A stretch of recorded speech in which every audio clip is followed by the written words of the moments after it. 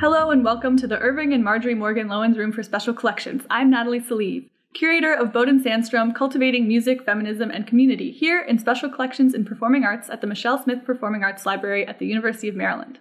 My goals for this exhibit were to show Dr. Sandstrom's impact on sound engineering in Washington, D.C., the women's music movement, and the UMD ethnomusicology department.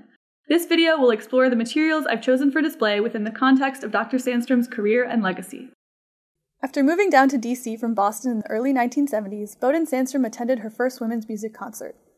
She then went on to play French horn and act as an audio assistant on the album Three Gypsies by Casse Culver, shown here, a storied women's music album produced collectively by Culver and her friends in a cabin in Maine in summer 1976. The natural red sketched imagery of this album cover inspired the exhibit's panel design. Sandstrom's involvement in the women's music movement ultimately led her to co-found the audio engineering company Boden Sound with her partner Casse Culver in 1975. Throughout the 70s and 80s, Boden Sound continued to evolve, and Sandstrom's impact on DC grew as she expanded her involvement in teaching and mentorship, especially through teaching audio engineering at American University. Here we have some ephemera from Boden Sound, including a brochure, an article from Mix magazine, and a thank you note, one of many in the collection, which describes how Sandstrom and City Sound enabled 20,000 people to hear at the American Family Celebration, a rally organized by the Coalition of Labor Union Women in support of adoption and the Family and Medical Leave Act. Even after she sold City Sound, Sandstrom continued working in the field as an engineer and in more managerial roles such as a producer or technical director. Check out these badges, including one from the DC Sports Commission. In the 90s, Sandstrom came to the University of Maryland through the music library and quickly became indispensable to the ethnomusicology department due to her technical audio expertise. She developed and maintained classroom audio technology, managed world music ensembles, and worked as the department's program manager. At that time, she also began taking graduate courses in ethnomusicology, intending to study Latin American music.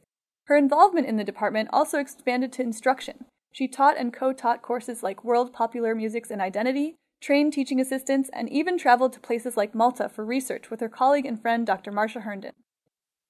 After the encouragement of her colleagues Dr. Herndon and Dr. Carolina Robertson, Sandstrom began researching the women's music movement, leading to her co-production of the Radical Harmonies documentary with her best friend Dee Mosbacher.